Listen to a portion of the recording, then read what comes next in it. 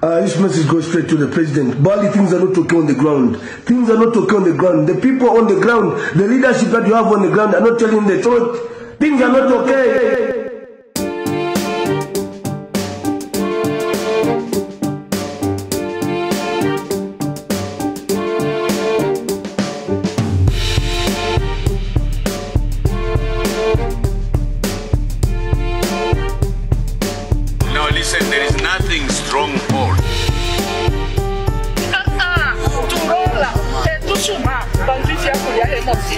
Nutrition value is far much higher than the breakfast. But you do I am the #1 food speaker for His Excellency. We are sworn in at 10 hours. By 14 hours, the Kwasha will appreciate against the dollar. By 14 hours. I am telling you now that you fact file. You where they need to file. Whose office? The office of the filer. Who is the filer? I am of no special duties. No. Just want to find out where exactly they file. Okay, here's my answer. Is there somebody who's been load shedded here? Put up your hand. It's because of the work we are doing behind the scenes. We are here to participate to win Excel. What's up, everybody? Welcome to the Village ZM. I am so happy to have you guys here with us to listen to this wonderful episode. I don't know if you can hear it in my voice, but yeah, I am very happy. Before we even get into anything, I just want to say that we stand with Sister Foundation. It is very unfortunate what is happening to them right now via the media and certain politicians who want to join in the twisting of the story behind the main purpose for the march, which was a march against SGBV, sexual gender-based violence. We have worked with the Sister Foundation on an episode, and we're actually working on another one with them. We had a beautiful project that we were going to put out. We are inspired by the work they do and the amount of help they give. They have helped a lot of women that have been abused in all sorts and all forms. And honestly, they've done the job that victim support and a lot of other organizations that are government related that are supposed to be driving the narrative and trying to help these people. Some of the work that they are supposed to be doing, that's what the Sister Foundation has been doing. And they genuinely have a heart for what they do. They're very passionate. And, I think one thing we kind of have to understand in our country is that radicalism is necessary to drive change. When you have people who are on the radical side of doing things, it means they're just passionate. I say that because I'm a radical person myself. And I think it's absolutely necessary to have that. I think let's get into the episode now. So today we are starting a series called Punch for Punch. And basically the aim of this series is to directly address the elephant in the room. Or should I say punch the elephant in the room? But no. we don't want to attack animals here. So, yeah. But, basically it's just, we feel like we generalize talking about certain areas or certain topics. And sometimes there are certain issues that happen in present day time that we want to address in real time and give some proper insights and discuss in depth. So with me today, I have Lusungu and I have Suwi. How are you guys doing? Good. No, actually, I'm not okay, man. The state of our economy is taking a toll on my pocket and my mental health. So no, I'm not okay. It's okay, but I'm not okay. Rather, I'm not okay, but it's okay. The new dawn is good morning. Man, it is dawning. I guess, this is the thing that was spoken about. It's a dawn of a new day. The question is, what day is it? Feels like a bad day. I heard some politicians calling it new doom. I died. And to kill cockroaches. Oh my God. I was sure in Zambia I was... No, we just laugh so that we don't cry. That's the motto, man. That's the motto. I'm so dead. Anyway, so today the issue that we are trying to address is the dual carriageway deal. And the dual carriageway is supposed to be a road in between Lusaka and Ndola.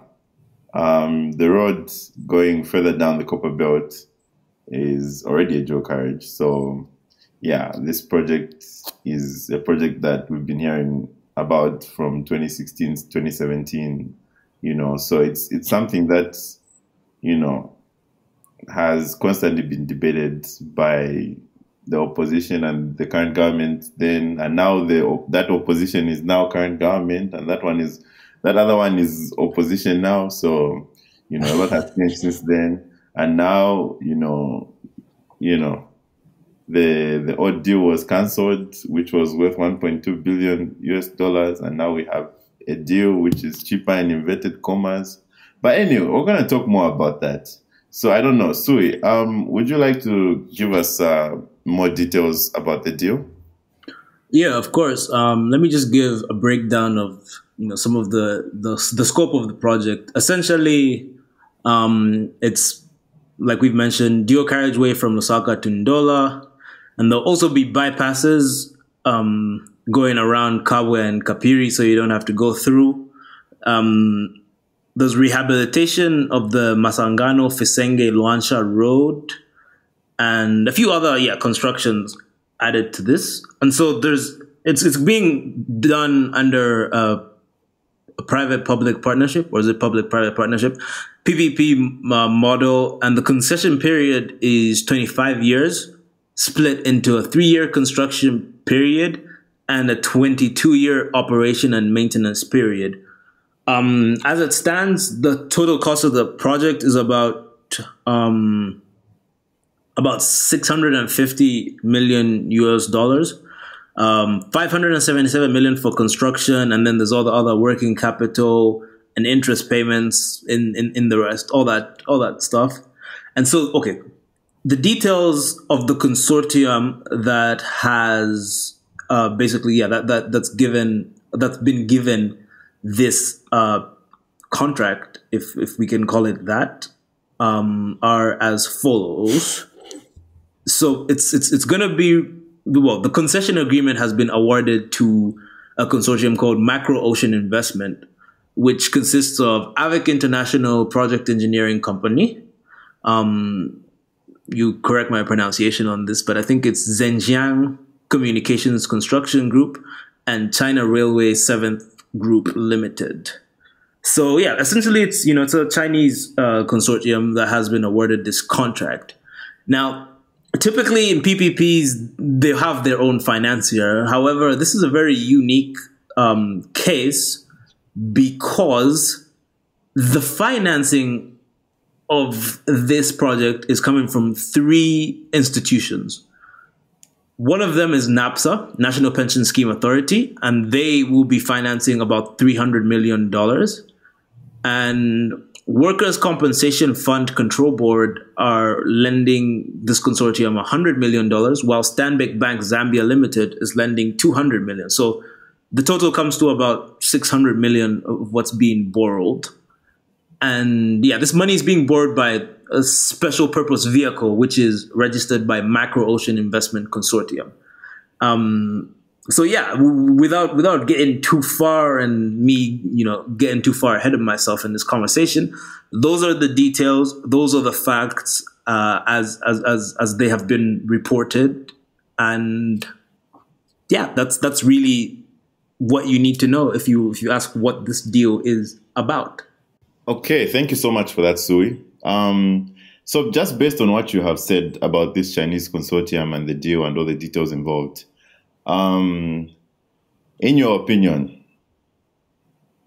is this the best deal we could have come up with? Well, I think that that's a question for the people of Zambia. I have my opinion, but I don't want to be imposing. So I'm just going to present my analysis of this deal.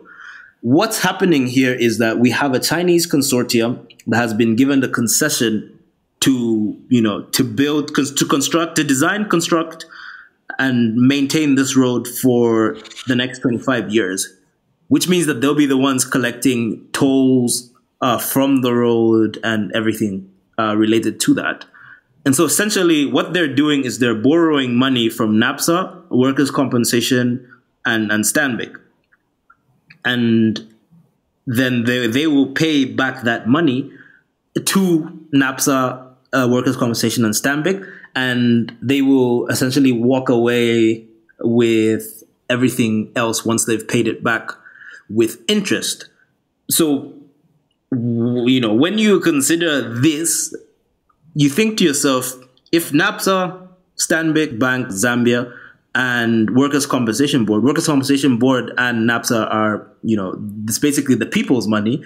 If they have the financial capability of doing this, wouldn't it be prudent? Wouldn't it be pragmatic? Wouldn't it be intelligent to instead then just be the concessionaire themselves? That's the question that I think people need to think about in deciding whether this is a good deal to lend money to this Chinese consortium, or to be the concessionaire themselves potentially, and basically put out a call for someone who can do the construction on their behalf, and then they would proceed to manage the financial aspect of this road, which I believe is projected to return close to, if not above, $1 billion United States dollars over the concession period. Okay, I think just for our listeners, when you say the consortium will walk away with everything else, just please shed more light. I just want people to understand the inner details of this. Okay, so part of it obviously is the government will get a cut of the toll fees that will be collected, but the consortium is essentially going to manage it as a private asset. And so the way that they get, in inverted commas, their money back for their investment is through collecting, toll fees and stuff like that. So in me saying that they walk away with the money, what I mean is that, they'll be able to get the return on their investment. They're essentially borrowing money to conduct this project. So they're borrowing money to invest in this project, and will manage the revenue from the project for the next 25 years. Damn, that is a long time. It is indeed. Okay, you know what? Before I even say anything, Lusungu, what about you? What do you think about the deal? Was this the best way? I guess just as Suwi has put it, there are so many things that you have to look at. And, once you scour, once you look at social media and everything, or look at the news reports and try to get in all the data that you can about this deal, you get to realize that this deal is good in a way. I guess just as Suwi put it in, is that it does have some advantages to it. It's a good investment, I guess, for NAPSA, and everybody else who's involved in it. But then when you look at it being the best deal that it can be, as you put it, I feel like it sort of falls short. And weirdly enough, Suwi and I are in agreement of this, because it falls short on the very essentials. It's the fact that we're giving away Zambian money to a non-Zambian entity to construct something and reap the benefits for it long term at the expense of the Zambian people. I definitely get you on that part. I mean, look, the core of this is just the fact that, a lot of people have argued that, look, it's a good deal. You're giving away, a US dollar loan at 9% interest, which is amazing for US dollar returns. But it's no, you can literally, instead of having 9% interest, you could be having close to I believe it's close to 80 to 90% profit on this project over 25 years. Like, you could have 10 times what you would have by offering this as a loan. That's what's annoying, I think, for me. That's just to like keep it brief. That's like annoying. That's the only way I could put it. True, because it definitely is. Because I guess it comes back to certain things that we've said about how, actually, it even goes back to some extent to the conversation that we had last week on the Third World Suwi series, about how, we tend not to do things for our own benefit, but then we end up, giving somebody, we keep on, what's the word I'm looking for? We keep on empowering other people instead of empowering ourselves. This is something that, could have been done in such a way that Zambian construction companies benefit from it. Because, Macro Ocean, whatever it is just a group of Chinese-owned, at least from what I can see, they're all Chinese state-owned companies. So why are we doing this to empower Chinese state-owned companies? I feel like they're taking enough from us already. Why aren't we like empowering ourselves? Why not just give, Zambian construction company A, B, C, and D and let them do it? Because I feel like we have enough power. We have enough resources. And if we don't start trusting ourselves to be able to build or construct these things, how are we going to be independent from them in the long run? Though I feel like I'm digressing, but anyway, that's just like where my mind is with this whole deal. Yeah, definitely. That's super relevant to consider. I mean, it all comes down to our own empowerment as well. I mean, the infrastructure sector, the construction industry, has been deeply depressed in the past few years, and more so since this administration took over. I mean, there was extensive mismanagement. I'm sorry to say this, but it is the truth. These are the facts. These are the things that people need to know. Several, construction companies in infrastructure development as a whole have found themselves on the brink of bankruptcy if they haven't gone bankrupt, because they've had either their contracts canceled, maybe with cause in some cases, but in most cases without cause almost, and they've also been not paid, because one argument that a lot of people would make is that these contractors are not performing. They're non-performing contracts, so we need to cancel them. Okay, how do you expect the contractor to perform if you haven't paid them? And one of the things in engineering, and you understand this because you're an engineer, Lusungu, is that, you need the financial resources to keep things going. If you don't have money, it's very difficult to do the job. And that's the biggest, bottleneck in most production processes, more so in our current, infrastructure development sector.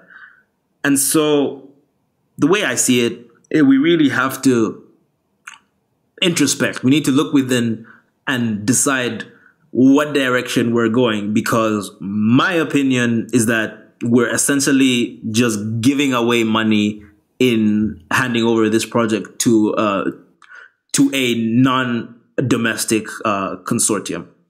Yeah, I hear you, man. And it's true, I guess, as an engineer, I do understand what you mean. And I do understand the complexities to do with how a project can run, how a project can't run without proper funding and everything. But then I feel like it doesn't even take an engineer to figure that out. This is not like rocket science or anything like that. This is just something that is simple and easy, something that each and every one of us knows. In order for us to get any project done right, or anything done right, it needs adequate funding. It needs to be, you need to make sure that you're paying people on time to make sure everything happens on time. But then with the way that government, I guess, can't seem to get anything right with the important things anyway, it's very hard for any projects to really be sustainable. It's hard for projects to actually move. It's hard for them to actually grow. And I feel like it's really made the whole environment, or the entire infrastructure environment, super terrible for Zambian construction companies. It feels like instead of them being given all the tools that they need in order for them to grow, it feels like they're just being cut off under their legs. And it only benefits those people or is it the bigger construction companies who have got more or a bigger operational budget, who can actually put in more and who can actually wait for Zambia to pay off whenever they decide to pay off. But I guess before we get into a rant, Malimba, you might want to cut in here and stop me. Otherwise, I'll end up talking forever. Yeah, I want to give some of my thoughts as well. Like, I feel like local debt is not a priority in Zambia. Yep, doesn't seem to be. Yeah, and that's a very big problem because the thing is, yes, you're doing macroeconomic stability, trying to negotiate with your international debtors and everything, but local debt, you seem to delay. And that's the thing. This deal, let's say if the government if NAPSA were going to have to pay people locally, do you guys honestly think, like based on what you've seen happen in the previous contracts, the past 10 plus years, do you think that the local contractors would be paid in a shorter period of time in comparison to the foreign contractors? Well, in my experience, privately funded jobs, well, let me not say privately funded jobs that are not funded through government directly tend to go very well, unfortunately. So yeah, anyway, we can all draw statisticians who say no, correlation is not causation, whatever, but no, that's the cause. It's just, so the way that I see it, bro, local contractors, if they could be paid, they are capable of doing it. And I could cite a few examples that would allow us to do that. Mr. Moderator, sir. Okay. In that case, Suwi, you can go into it, bro. Let's get into it, bro. Obviously, like, it would have been nice if, you know, some local contractors would have been brought into the mix. Maybe they were, or maybe they did suggest some ideas, but I don't know. I don't know. Do either of you actually know of any plans or any alternatives that were suggested to government? Well, yeah, over the years, there's been several proposals that have been made by local engineering firms, basically unsolicited proposals that were made. So I have it on good account that, you know, proposals have been made to do these things through, you know, local engineering firms, local consultants, and constructors. Or is it contractors? Mm-hmm. I prefer to say constructors. Yeah, local constructors. And so, look, the way that this could potentially have been done through, you know, the use of capable local engineering firms is like this. Dual carriageway, it's whatever, 327 kilometers. People, I'm sure, will be familiar with the towns and cities in between. So for the purpose of this explanation, I'll use what most people refer to as a contractor as a constructor. So basically, you group 5 teams of 1 consultant, engineering consultant, and 1 constructor, which is person to actually do the building. And so these 5 teams split up. 1 team starts off at Lusaka, going north towards Kabwe. The second team is at Kabwe, heading south towards Lusaka. And, you know, you split that distance so they can work pretty much simultaneously. Then you have a constructor at Kabwe heading north to Kapiri. That's the 3rd team. And the 4th team from Kapiri heading north towards Ndola.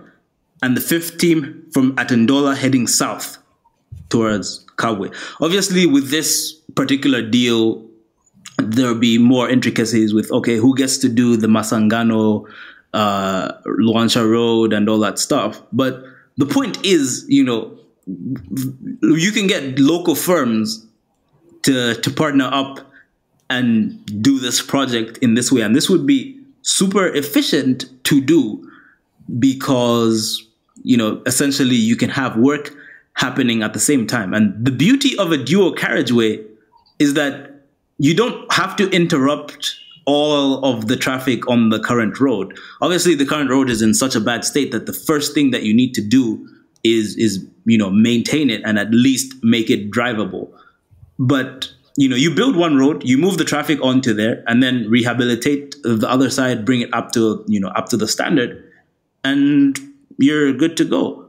So, you know, that's one of the considerations that was made in an unsolicited proposal.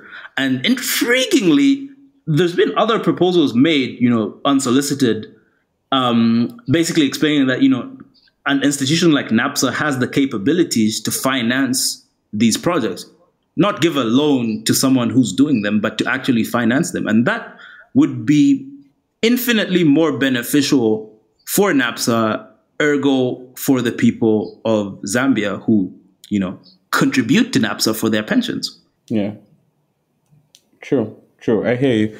I like how you started off, by giving us a piece, of how a proposal was given to us of a better way, or was it a different way of doing it, And then, it just makes you wonder why exactly something like that was rejected. Is it rejected because of its complexity? Because it feels like there's a tendency to do things that aren't in the benefit of the greater majority of the Zambian people. I guess it's it brought about that conversation that we had should have been a couple of days ago about incompetence versus greed. Like what exactly is going on in some of those politicians' mind? Like what exactly is it that fuels them, that drives them into doing what they're doing? When you hear about something like what you just told us, that proposal, and even NAPSA's role, or how NAPSA can change their role and how they can benefit more from it, you get to realize that there's definitely more that we can be doing in Zambia to build us up. So much more that we can be doing to really create good and amazing opportunity for us, and not create opportunity for foreign. I don't even know if we can call them foreign investors. Like what are they now? Foreign construction companies. I don't see the point in it. Yeah, I mean, it is definitely a complex situation. But again, there's a lot that's at play. I mean, NAPSA has actually financed its own projects. It's financed several housing projects of its own, which it considers as its investments. It's financed a few roads, if I'm not mistaken. It's actually financed some roads in a model not too different from what this proposal had stipulated in terms of financing these roads and having them owned and managed by a consortium that NAPSA is a part of. So it's not unheard of, and that's the part that really raises the questions, like what's really going on? What's going on in the minds of the key facilitators of this deal, when they basically decide, okay, we're just gonna give away some free money that could otherwise end up in the treasury, or better yet, in as part of the retirement for after 25 years. That's basically us. Like, I'm trying to retire in 25 years. I mean, it will be young, but I'm trying to retire young. So I'm thinking y'all are actually reducing my pension right now. But anyway, I digress. That's a whole different story. It is. But I guess as much as it is a different story, though, I feel like it is connected, isn't it? Because you get to look at how, again, I feel like I'm parroting myself, but we keep on finding new ways of not putting Zambian people first, not creating space for the everyday Zambian, not looking at, what is good for the Zambian, and maybe not even now, but looking at it in the next 25, 35 years. I've heard people talk about this deal and whatnot and be like, oh yeah, this deal is going to be amazing. It creates, is it over 2,000 new jobs? I can't even remember. Or maybe I'm mixing up my math. I don't even know. It is projected to create close to 2,000 new jobs. But then the question is, are jobs really what the Zambian people, okay, yes, it is what the Zambian people want. I'm not saying no, but then is it really what the Zambian people need? I think my phrasing is a bit wrong and weird right now, I guess, without the context. Why are we giving the Zambians the middle income to low income jobs, and then giving out, the high income jobs to the non-Zambian people? Because if we're looking at the people who are going to be getting in, most likely the big money or the real money in this thing, it will be people who are part of AVIC, part of the Jejang Corporation and whatnot. Those are people who are going to be getting top tier people, and most likely they're going to be Chinese, non-Zambians. So why are we doing or creating a situation where we give non-Zambian people the jobs or the high tier jobs, and not even giving them like the opportunity to grow. When in reality, what we could do is, give these contracts to the Zambian people, give them something to own, something to create, something to be like, oh, this is ours, and really feel like it's ours. Because as much as a job is important, I feel like just creating that sort of environment, which really does allow like more people to grow, more businesses to grow, is something that is truly beneficial in the long run compared to just giving people, the middle to low income jobs. Now, I don't know if I was coherent and you could get what I mean. Yeah, I definitely get what you mean. You posed a question saying, why are we doing this? And I mean, Uncle Julius Malema would say that it's self-hate. And I don't think we're ready for that conversation. So so maybe we shouldn't get too deep into it. But yeah, that's what I put it down to. I think it's a very aggressive expression of self-hate. But again, that's a whole different story. It is a whole different story. It is, but interesting though. Interesting. I give you that. Yeah, I want to bring Malimba back into the fray because we haven't really heard from him. He's moderating our conversation, but he's just like listening to us rant. Yeah, we don't want to be the only ones ranting. We know you're trying to vent too. I only have one comment, and that's about the jobs thing. And for me, my concern with the whole jobs thing is, yes, it's good that they're creating jobs, contractual jobs and everything and stuff. But especially for people who are at the bottom of the chain, like what happens when the contract is over? Exactly. Mm-hmm. But also, just tying this back to Third World Suwi in context, I made an argument about the need for us to shift away from employment creation to value creation. There is $1 billion plus of value being created. That's what the story should have been about. We should have been able to say, in the next 25 years, Zambians are going to have $1 billion of value created on their road. Instead, people are patting themselves on the back for a 9% loan. And I feel like that is actually depressing. There's no other way to put it. Well, it is depressing, to be honest. It truly is. And I guess it's part of a larger conversation that we need to have later on. But then it comes back, I guess, the mindset of the people who we put into service, and how they keep on focusing on, let's say, the wrong thing, and how they keep on giving us what they think we want instead of giving us what we actually need. Mm-hmm. Mm-hmm. Yeah. Yes, thank you so much for your contributions, guys, and it's been an amazing conversation, honestly. I 100% agree with almost everything that you guys have said. I don't want to give you guys too much credit, I know, right? Almost. Almost. Like 99.9, no. Mm-hmm. Anyway, but yeah, I'm so grateful for this conversation, and I hope that in Punch for Punch, we have more meaningful conversations like this. And yeah, I don't know, like thank you guys. This is awesome. Any last words, Lusungu? I wasn't ready for it. I thought you were gonna start with Suwi, man. You've been starting with Suwi the whole day. Why are you switching up to me now? I guess it's super sad, to me, when you get to see like all the ways in which we go out of our way to make foreign companies, foreign investors, anything foreign comfortable in our own country at the backs of the Zambian people.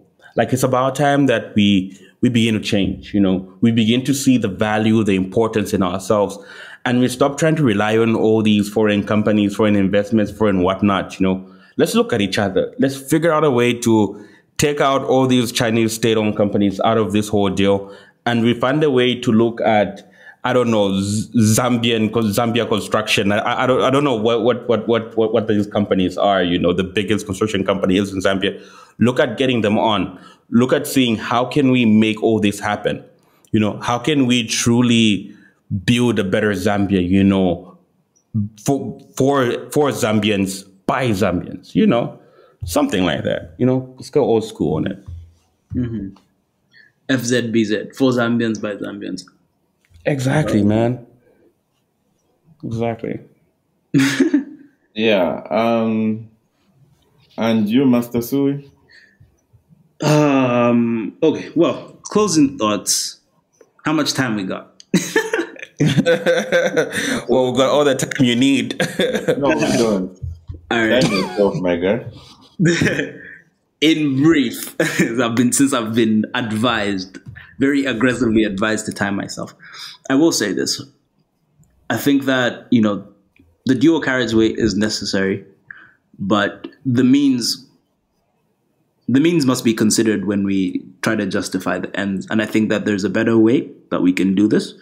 And it's not really to say that we want to always be criticizing this administration, because, if they do something good, we'll pat them on the back and send them thank you cards and flowers if we have to. But there's a that though. Sorry? We owe them that though. It's their job. They're getting paid. Yeah, no. But what I mean is we appreciate the good things, but then when we see a better path, a path that's more beneficial for their constituency, which is the people of Zambia, then we have to sit up and say, no, but guys, there's a better way that you can do this. And that's really the thing that we have to, that's the conversation that we have to be having right now. Is there a better way that we can do this? Is there a way that we can ensure that value that we create or that can be created is used to the benefit of citizens of the Republic of Zambia?